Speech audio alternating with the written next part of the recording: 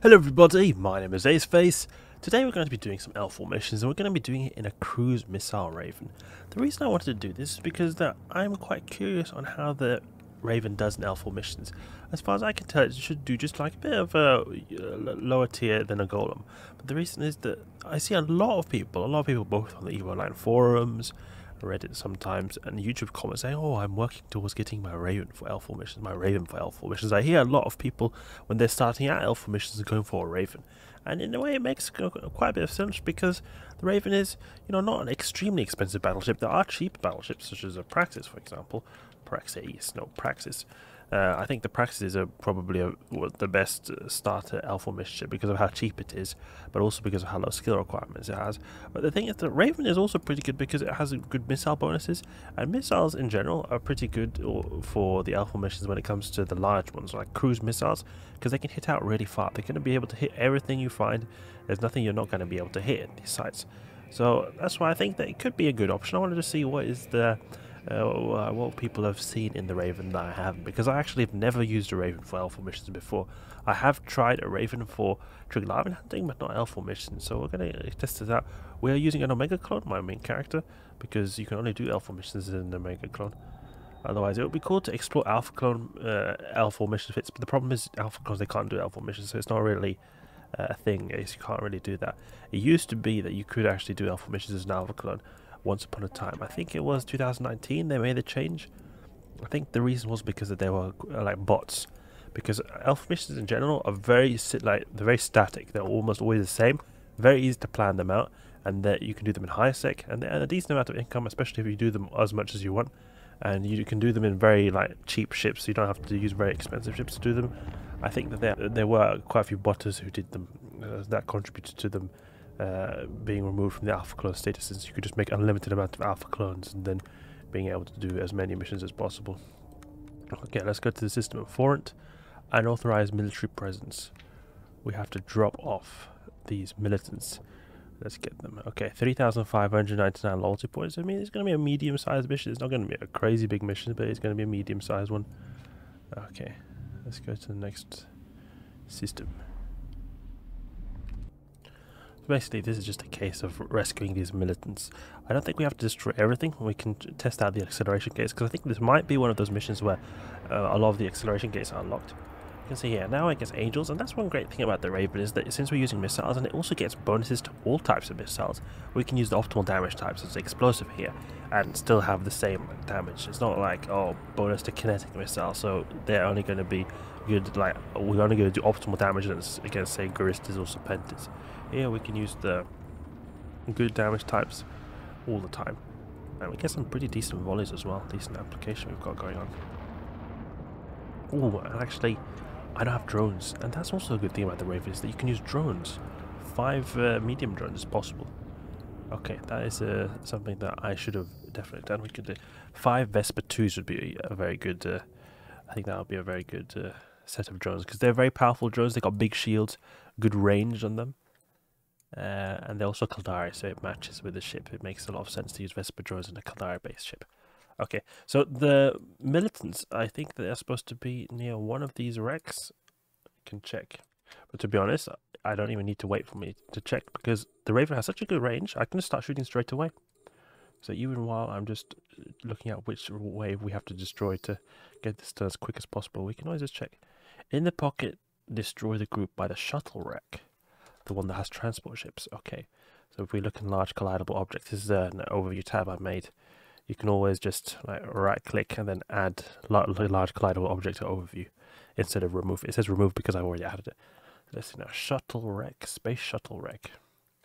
Where is this? Okay, it's over here. Okay, so it's this group. It makes a lot of sense. We have to destroy, because I think the personal transport's over there. Yeah, so this is actually, I can see why people like this, because these cruise missiles, they're a limited range, not unlimited range, but basically near unlimited range, because anything we can see, we can hit, and we can actually hit further out than we can even lock up. So we are actually, we've got an extreme amount of range, And it's also pretty simple with the application, just 2 target painters and just that's it. We don't have to worry about any kind of transversal anything like that. We've got a Rigor catalyst to improve application even more.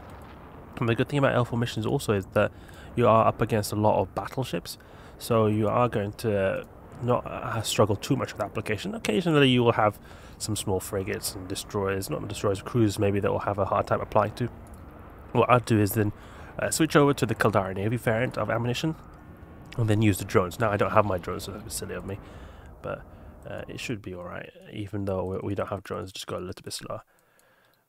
We can check which is the personal transport we have to take out. There it is, Angel Cartel personal transport. So we'll go around, and I'm surprised, whoa, the speed of this ship actually, 1k a second with this MWD on, and it's a quad LIF.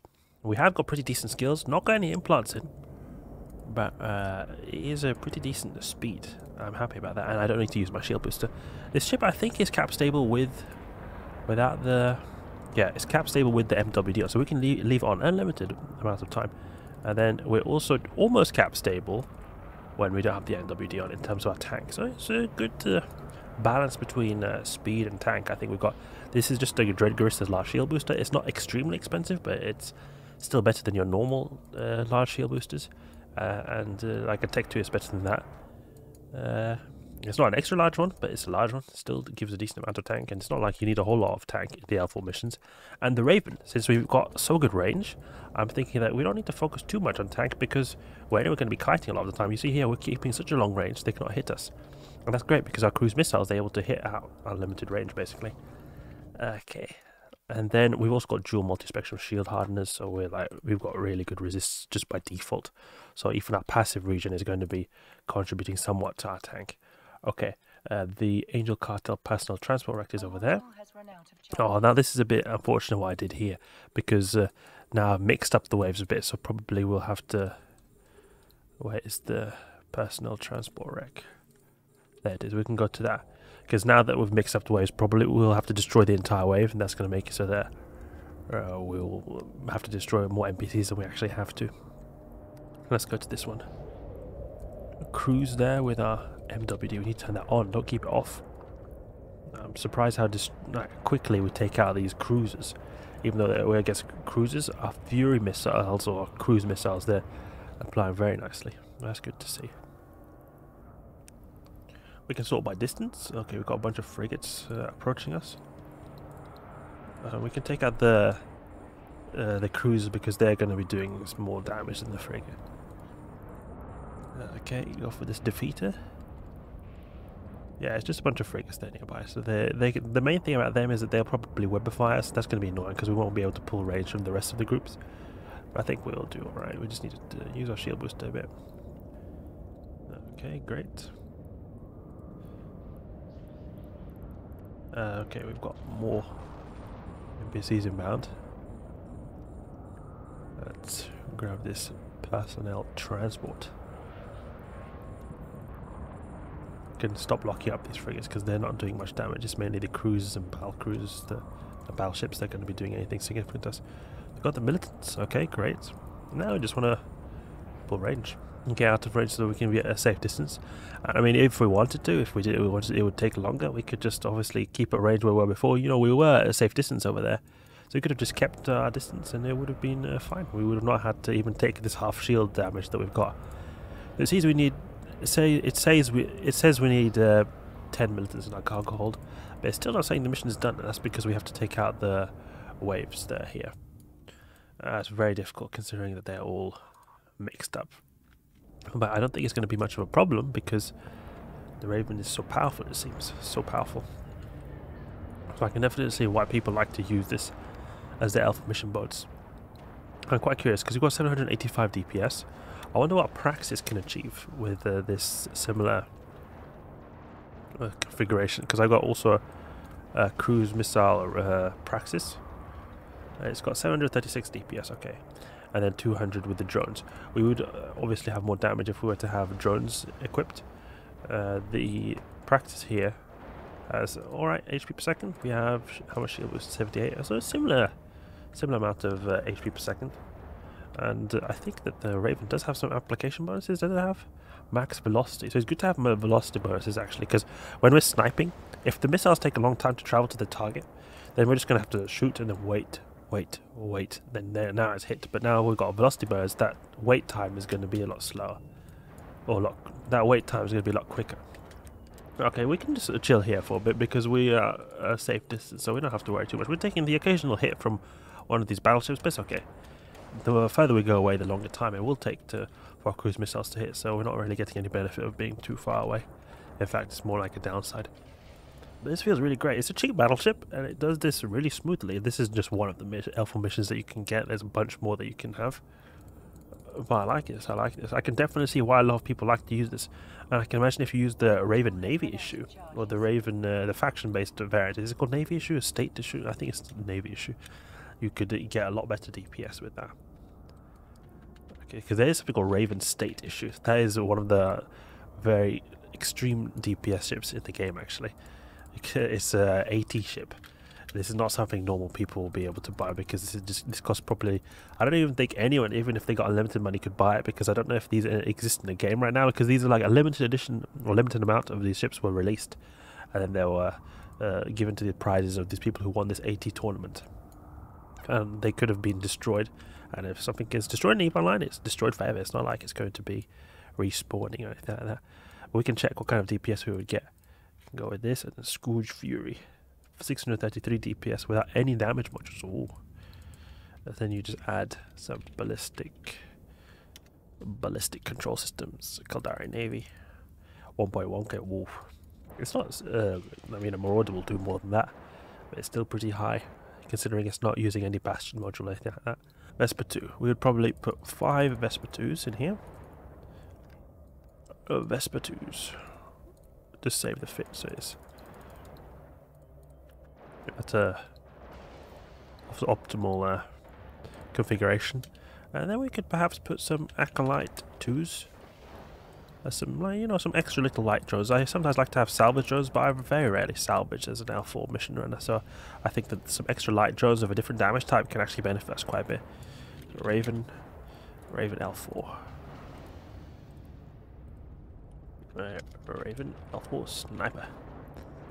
I'm thinking, is there any improvements you guys can think to this fit? Because something I'm thinking of is that instead of using these shield flux core or the capacitor flux cores, they're very nice because they improve our capacitor capacitor stability substantially. Like, we're able to use our MWD a lot more with this. I mean, we can use it's still cap stable. We can use the shield booster a lot more. That's 7 minutes to 3 minutes. So it's a big difference. But what we could do is we could add something like a damage control. Damage control would be good because it will provide extra bonuses to our tank, so that our shield boosting is more effective. So even though we're not able to shield boost as much, each shield boost cycle you can think is more effective because we've got more resistance. But it's not going to be that much. It's not like it's going to be it's a slight increase in resist. Well, actually, it is pretty significant, 48 to 54%. But then I don't know, would this be good? Would this not be good? I'm not sure. Maybe it could be an option, because it feels nice to have damage control because you get that extra buffer and extra tank just in case. So you can always use it just in case. Like here, we can just boost our shields and not have to even worry about having to switch over to or running out of capacitor for like good whole 7 minutes.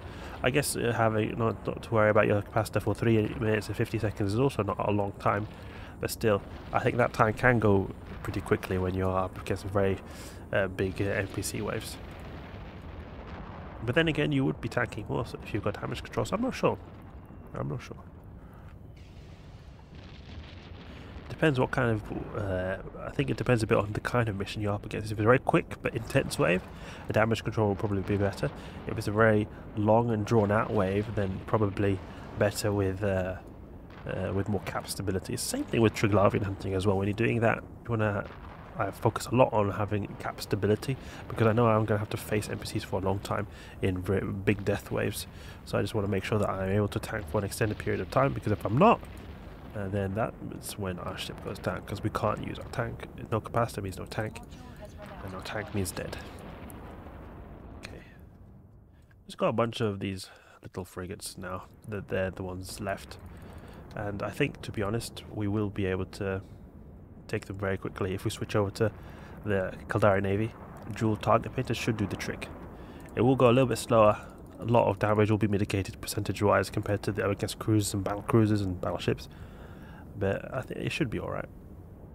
And this would be a lot quicker if we were to use something, say, the Vespa IIs. Vespa IIs, I think, would do a lot of benefits to us, because it would help taking out these guys go a lot quicker. Yeah, let's see how this goes. We'll try first with Fury, see how well the application is there. Then we can switch over to the Caldari Navy. I don't have actually Caldari Navy explosive missiles. I probably should have packed those. I've got a lot of different damage types here, just in case. And I find that the two most common damage types we use in missions are kinetic and EM, but then also explosive. And I packed explosive Nova Furies, or explosive Furies, but I didn't pack the faction explosives. Okay, so you can see that it's not much application that's going on. So we'll switch over to Caldari Navy Scourge, because Scourge or kinetic damage is the second highest damage type against these frigates. Okay, these angels. That's aligned to EN Orsta, because that is where the mission hub is. Yeah, so see, even though we're doing quite a bit less damage, 645, okay, it's not a whole lot less, 645, we're doing almost double the amount of damage just because of the increased application of these faction-based cruise missiles. And I don't even think we're going to have to destroy every single one of them. I think we're just going to have to destroy the ones that are from that group. But since we were silly and mixed them up, we can't really do much about that. An option to improve tank would be, actually, is to add an MJD. An MJD, micro jump drive, is going to be very good for just increasing that distance very quickly. The problem is that but in doing that, we will nerf our tank substantially. But it could also be beneficial because, I don't know, I mean, removing one of these multispectrum shield hardeners is going to make a big difference to how well we tank. But it's going to be really beneficial in just avoiding damage altogether. When we've got MWD, we can always move around. Move around is good. But like, say the second we start taking, I'm taking a lot of damage now, I just click the MJD and I'm out. It's not more complicated than that. So in a way, it would be very, very safe to use a micro jump drive, large micro jump drive. We would have a lot less tank, but I think that it could be an option. It could be an option because we will have paper thin tank here. And in a way, I think it could be even more reason to put a damage control here, so that we have a bigger buffer. But then we just pull the range whenever we need to, and it should be all right. It should be all right, actually. An option could be is to remove the shield boost and put passive tank. That could also be something to do. But to be honest, I think the shield booster can be good in a way, in that we just have a nice little burst. Little burst of tank in the instance we take damage, and then as soon as we can, we just MJD out. So we have enough to survive, but it doesn't have to be so cap stable.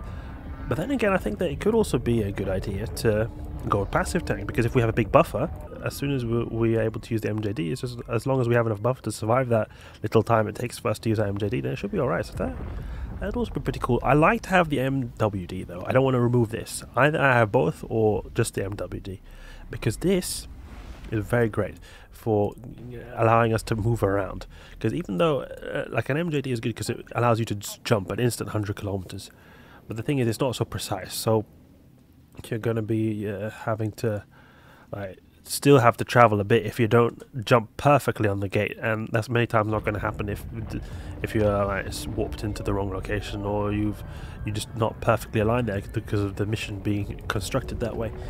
But we can check here. How much tank would we have if we were to have an MJD? We can put an MJD micro jump drive.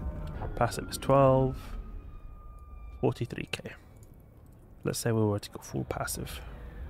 We'll be cap stable just about with everything off and just the multispectrum one. Problem is, we've got these two capacitor control circuits, so these are actually going to make it so that we're not cap stable with the MWD on. And it would be nice to be able to be cap stable with this, just because this is a nice thing to have, to be able to move around like this. So that is a bit annoying. Large shield extender, and then damage control. Damage control. Flux coil, or the shield Flux Coil improves our shield HP per second. Does this remove our total buffer? Yeah, oh, it reduces our total buffer, okay. So then what would we want to put there? Shield power relay nerfs our capacitor, actually. That's going to make it even more difficult to use our MWD. To use it, we're going to use it for 4 seconds. Field extender. This does increase the price because these rigs are very pricey, but 108k buff is no joke. I'm not sure. It seems cheaper and just a little bit more functional to be able to go with active tank, because then we can use the MWD to go everywhere. Okay, let's hand in that mission. Okay, so Raven doing L4 missions, it went really smoothly, and I can see why a lot of people like it. It's a very simple ship to use. You just keep at range and use the cruise missiles to just rain hell on your enemies. And it's very safe as well, because when you're just at such long range, then you don't have to at all worry about taking damage. And it's pretty speedy, like 1k a second with an MWD is pretty good. And then it's also got okay tank. It's not got the best tank in the world, but you don't have to worry about tank when you're too far away. And it does decent damage, and the velocity bonus to the missiles makes it feel like the missile hits almost straight away, or very quickly at least. And plus you can do all different damage types, so you can do, even though maybe you don't do the most amount of damage, you're always doing the you're like fully utilizing your damage, because you're able to do against Angels explosive, against the Blood Raiders EM. So in a way you're probably doing like the same amount of damage as something with like 1k DPS, just that you're able to use it more efficiently. So maybe something with this 1k DPS, such as I know of an Apocalypse, maybe is not going to always be able to do that to Angels, for example, and you're going to be able to do that to Angels. So I definitely see why people like this. It's a very good ship and very simple, very easy, and it's also not particularly expensive too. So I'm not surprised that a lot of people have this as the goals for one of the L4 mission ships. It's more expensive than a Praxis, but I can see the benefit of this having more missile bonuses, and also if you've got Caldari skills trained, you're making your way towards, for example, a Golem. This could be like a good stepping stone. I think it also looks like a pretty cool ship too. So I hope you guys enjoyed the video. Raven L4 missions, a pretty cool ship. If you did enjoy the video, please leave a like and subscribe. I'll catch you guys later.